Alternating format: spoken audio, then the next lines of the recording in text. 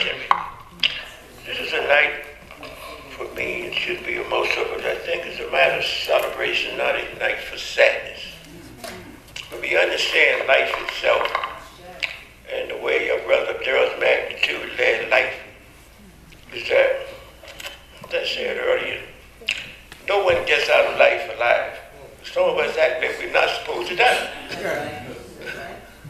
Or that we're shocked that it happens. But brothers and sisters, when we really understand life, we also understand death is a part of the life cycle. Everything passes away. It's important how you live it. It's how you live your life.